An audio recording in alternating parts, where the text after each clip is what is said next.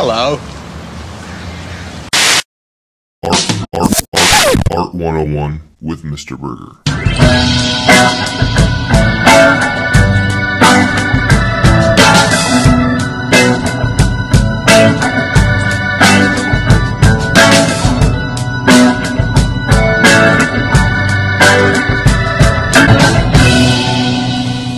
Well, hello scholars, and welcome back to yet another fun-filled, action-packed adventure. Art 101 with me, Mr. Burgher, a professional artist and master educator attempting to bring you the best in our historical content. As always, when we educate ourselves, we become educated. I greatly appreciate any sort of likes, shares, subscribes, comments. Interactions are much appreciated. Thank you very much for the consideration on this point. This is how you repay me. So anybody that's probably watched this channel for any length of time has gathered I'm more into drawing and 2D sorts of art production and color pencil and ink media personally. But I've also been very well versed and trained and also the media of photography. I have taught wet lab photography, I've taught digital photography, and today I want to give you an overview, kind of an overarching idea of some of the artists and some of the creations and some of the photographs that have really influenced the artistic media of photography. The word photography is rooted in a Greek term that means to write with light. Photography as we know it today has two major components, or phenomena.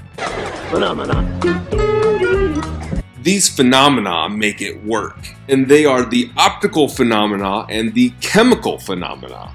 The optical is the ability to control and direct light's ability to form an image. This is a process that was developed way back in the 4th century BC with a guy by the name of Aristotle. In his camera obscura, or darkroom, Aristotle found that he could get an upside down image by using a lens through a darkened room.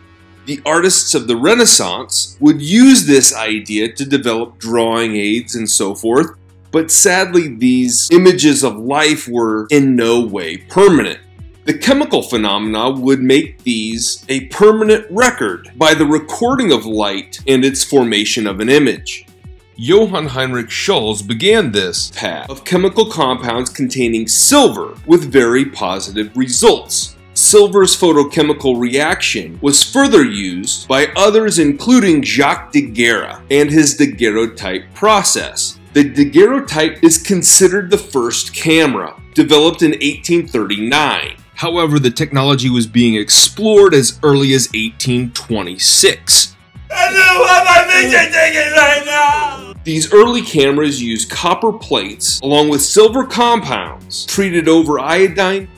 Developing the images on these metal plates required placing them over boiling mercury. The mercury particles adhered to the points on the plate where the plate itself was exposed to light. Side note, Daguerre's Boulevard du Temple is the first photograph to include a human within it. He had taken several street scenes, but because it took 15 minutes to create a single image, the people that were moving around basically made themselves disappear in the frame. However, this particular person was getting their shoes shined and held still long enough to be captured on film.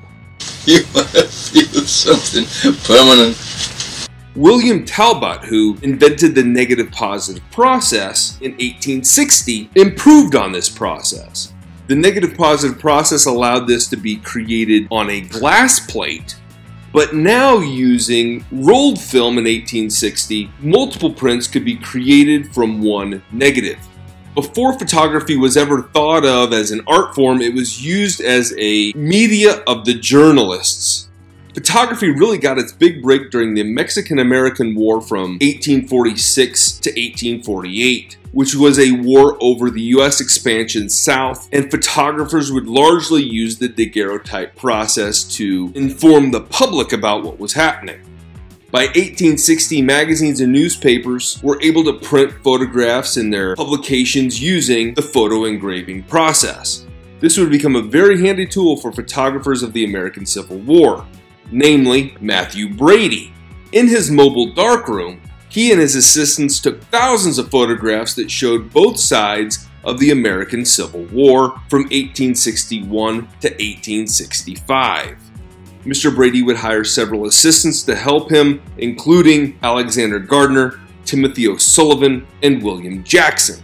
Jackson in particular would go on to have a very successful career in his own right. He would take some of the first photographs of the American West, mining towns, and the construction of the railroads.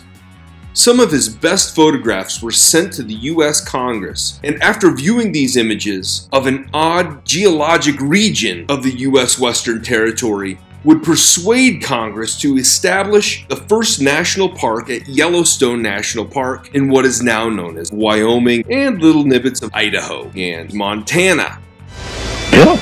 William Jackson, like many photographers, was very aware that society was changing and the public should know about these changes. Social documentation is an area of photography that shows images of society that either need to be reformed or preserved. But I don't like it when things aren't going my way.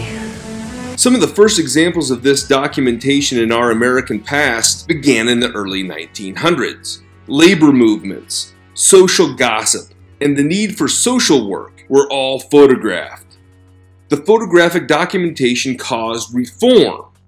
This need came again in the 1930s when our country had its biggest time of social documentation. The Farm Security Administration hired many photographers to report on the Great Depression. Many of the photographers came on board with areas of specialization. Walker Evans was documenting immigrants and poverty. Dorothea Lange specialized in migrant workers. Arthur Rosenstein focused on the Midwest Dust Bowl, and so on and so forth. We're fighters for truth, justice, and the American way. Some of these photographers could be labeled as muckrakers. A muckraker is a person who shoots photos of bad things to get a change to occur. The capturing of images of war would not end, sadly, during the American Civil War, but would continue to World War II and beyond. If your pictures aren't good, you're not close enough. These are great words of wisdom from one of the great photographers of the greatest generation, press photographer Robert Capa, who was the only press photographer in the first wave of infantry that landed on Normandy, France on June 6, 1944. He landed at dawn with Company E of the 2nd Battalion of the 16th Regiment of the 1st Division on Omaha Beach. As bullets tore holes through the water, Capa was shooting his camera. He would head for protection behind a burned-out tank and would reach it between floating bodies. He attempted to reload his camera for the 5th time, but mentally and physically he could not. He ran to an incoming boat, and as he climbed on board, he felt an explosion. He would say that the skipper was crying. His assistant had been blown up all over him, and he was a mess. Mr. Capa would shoot 106 photographs on 4 rolls of film. He would take a series of boats that would get him to England with the shipload of wounded and immediately return to Normandy after handing his film off to be processed so they could be created into a first run of prints. He ordered the Life magazine darkroom to rush the processing. They had to ship the photos from London to New York, and an assistant rushed from the darkroom almost hysterical, screaming, "The films are ruined! Ruined!" The assistant had hung the film in a locker that served as a drying cabinet, which was a normal practice. However, because of the rush, they closed the door and there was too much heat built up in the cabinet, and the emulsion, the light-sensitive material on the plastic film, got too hot and began to melt off of the plastic. Much of the film was nothing but gray soup on 3 of those rolls of film. But on the 4th, there were 11 discernible images. These are the only images of the actual combat. Paying attention to the process matters. Photojournalism itself is telling a story with photos. And these 11 photos tell a great story, although quality photography can tell unbelievably great stories. Oh, wow! These boring stories are really exciting. Whew. And it was not until 1950 that photography actually became accepted as an art form. In the beginning, the public was reluctant to accept photography as a form of art, mostly because it relied on a mechanical device. Today, however, most people agree that the camera is seen as a vehicle for personal expression and symbolic communication. One of the early crusaders in making photography an art form was Alfred Stieglitz, who opened a photography gallery in New York in 1905. He also founded an influential magazine, Camera Work, which published photographs along with essays about modern art and culture. Stieglitz's own photography was almost always what we would call straight. There was no technical manipulation of the negative, it was just what it was. In his 1903 photograph of the Flatiron Building, Stieglitz arranged visual fields so that they could echo each other. The basic shapes of the foreground tree is an answer to the standard trees in the midground, but the fork of its branches also suggests the angle of the building. Like the foreground trees, this building seems to emerge from the ground, an impression supported by rows of benches in the snowy park. In early photographs such as this one, Stieglitz showed the poetry that he found in a quiet urban scene. Other photographers went beyond the camera to achieve innovative effects. Man Ray made innovative photographs, which he called rayographs, by placing objects on light-sensitive paper and exposing them to light. These so-called photos are not really photographs, and no camera or lens was used in the creation. Sometimes, like this work here, it is not clear what the original subject even was. Near the end of the 20th century, commercial photographic negatives began to go out of fashion under the impact of new digital photography. Now most cameras don't use film, rather, the lens focuses information onto an array of sensors that relate the hue and intensity of light onto a digital file. Do I look like I know what a JPEG is? These files can be manipulated in an almost infinite number of ways and easily reproduced. I would say that the vast majority of us today have a very sophisticated camera in our phones in our pockets at all times. The implication of these changes are profound. If a photograph can be altered, then its reputation as a vehicle of truth is in danger. And if the camera can indeed lie, and with easy reproduction, the specialness of photography is indeed reduced. Any contemporary photographer can take advantage of these facts. In today's world, many photographers have gotten into big-time trouble for misrepresenting and altering the photos that they put out for the public when those photos are represented as photojournalism. However, when they're represented as art, pretty much all bets are off. Anything goes. If you'd like to hear more about these or other photographers, please shoot me a line down in the comments. On the internet, worldwide. Hey, what do I know? I color for a living, but that is a great story.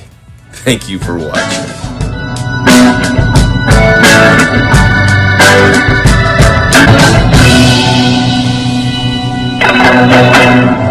I gave